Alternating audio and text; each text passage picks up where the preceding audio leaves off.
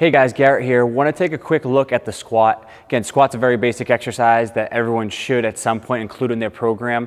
What I'm finding a lot of my initial evaluations that I'm seeing a lot of people having difficulty with the squat, but then when I go and test ankle, hip, thoracic spine, range of motion, just to see if they have the necessary range of motion to get into the right position, they actually do, but it's more of an issue with being able to go through the movement, sit back on the heels with a nice upright body position. So in those instances, when we find we have the necessary mobility to actually do the exercise properly, what we can do is actually add a dumbbell or some kind of weight in front of us. So as we sit down into the squat, we have that counterbalance to kind of reprogram that movement pattern to be more effective.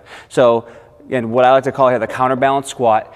And if you have the problem, if you notice as you squat without any kind of weight, bar, anything, you come down, a lot of people have this big lean forward. A lot of people will start to lose balance backwards, or you'll notice people really kind of let those heels lift up as they go forward. So adding some kind of weight here to the front will allow you to sink back into the hips a lot better with a good upright posture. So just to demonstrate a few reps here, as I sit down, that's when I'm going to actually press the weight in front of me.